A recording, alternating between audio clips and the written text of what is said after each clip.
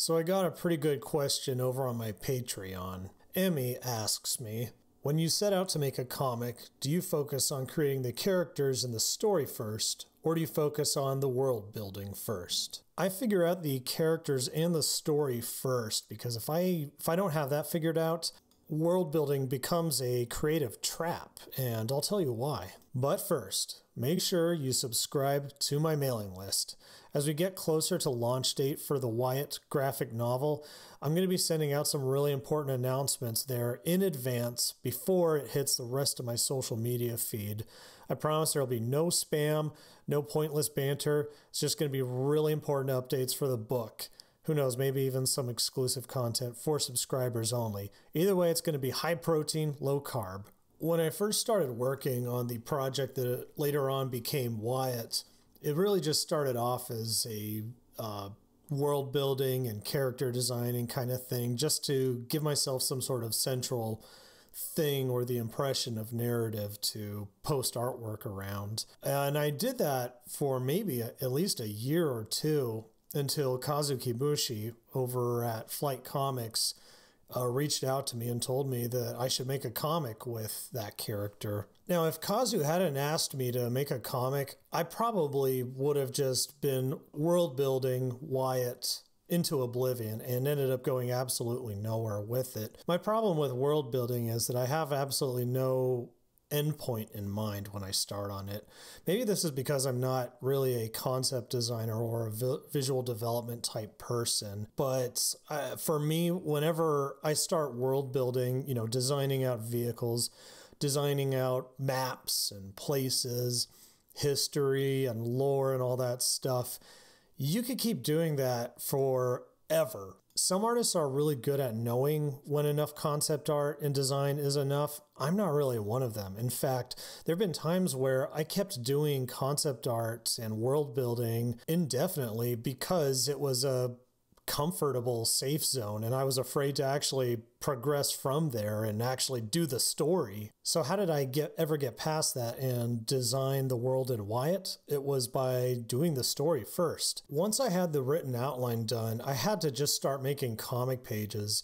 And when I started on a lot of those pages, I didn't even know what the vehicles or buildings or even some characters were going to look like until I had to draw them on that comic page. A good example of this is the town that Wyatt starts off in at the start of the book.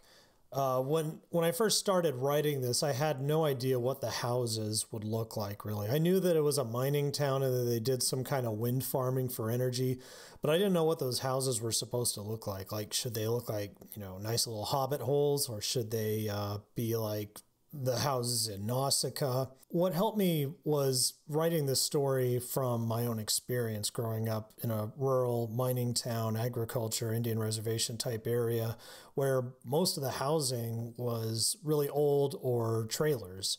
So I thought, okay, how do I make this town in Wyatt feel like a trailer park without literally being a trailer park as we would see it in the real world?